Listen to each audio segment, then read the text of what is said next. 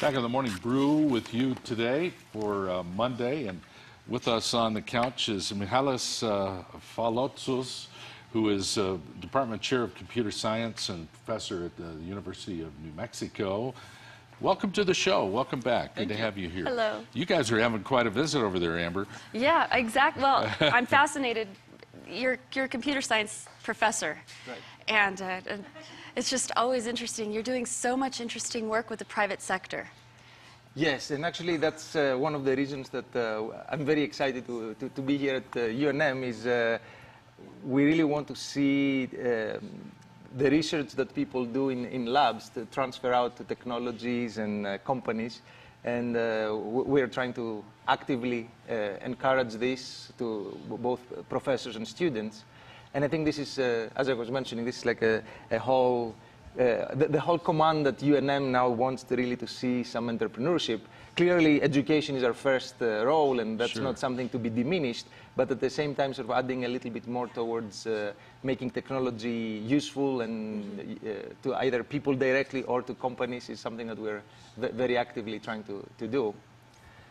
And yeah, we're trying to do various events, reach out to the community, to talk to people. We're working very closely with people like Liz Atkins from FatPipe, Webb Johnson, and Bill Bice from the Verge Fund. So we're really trying to see how we can establish regular relationships, have them come and inspire our students, have our professors go and talk to their companies and sort of share knowledge and information.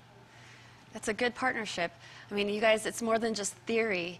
What you're doing is actually providing, it's going to end up providing jobs. It's going to provide a real tangible product. Can you give us some examples of successful businesses that have come out of this? Yes, actually, yeah, part of the motivation or my experience with that is that we started a company with a graduate student in 2008, and we sold it last November.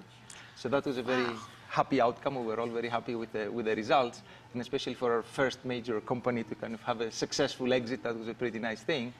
So that kind of got me at least hooked, and I said, okay, this is doable, this is fun. There is a lot of stress and a lot of work that goes with it, but I would highly encourage it to my colleagues and students. Not necessarily everybody has to do it, or maybe even some people are not cut out to do things. Some people prefer to sort of not be on the forefront or not talk to people that much. Well, we are geeks after all. But we definitely think that there is a lot of the people in engineering. And actually, that's a little bit of a misunderstanding. I think people always think of computer scientists are completely sort of isolated, not talking to other people. Right. There is some of that, but I think there are a lot of people that are actually very outgoing people, fun people, and they could do very well in business as well. What strikes me is it's an interesting environment that you work in. You have a big institution like UNM, but you have a fast-moving technology world in computer science.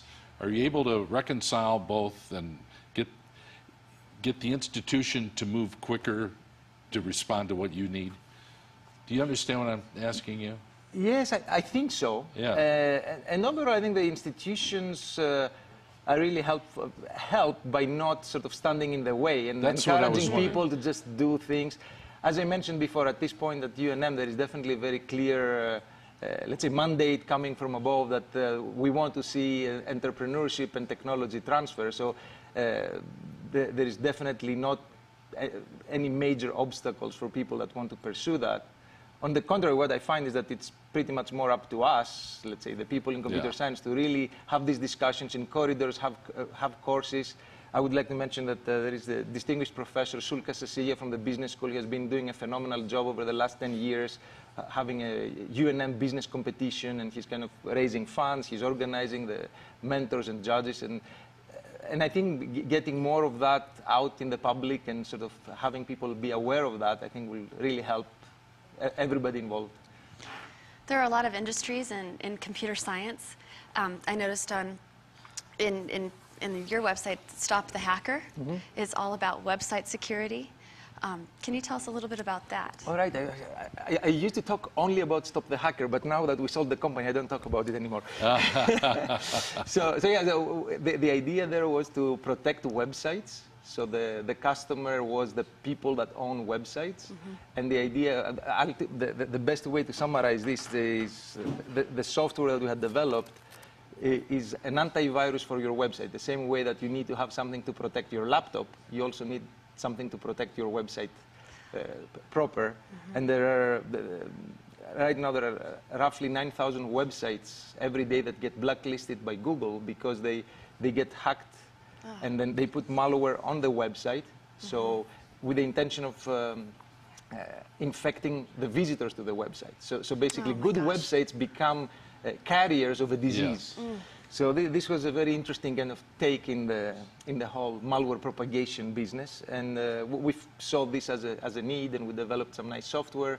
The brilliant person behind the company was my student Anirban Banerjee, who is now works with the company that acquired us, and he was phenomenal in making everything happen. So, what are you working on now? Oh, it's a secret, I cannot tell. A secret? No, we want to know. No one's watching. It's just us. Right. One of the things that we are looking into is try to see what kind of information we can extract from Facebook and other social media. And this now is moving the protection to the human.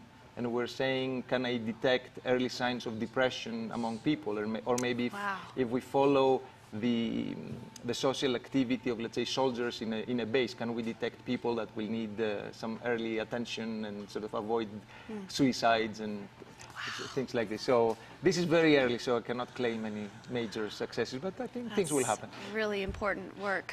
It's always an interesting day around the office, I bet. Always. Yeah, that's fascinating. Michalis, thank you so much for coming down and being on the show today. Thank you for having me. Wonderful to talking to you. Cutting edge stuff from UNM and the computer science department over there. We'll be back with a final cup on the Morning Brew after this.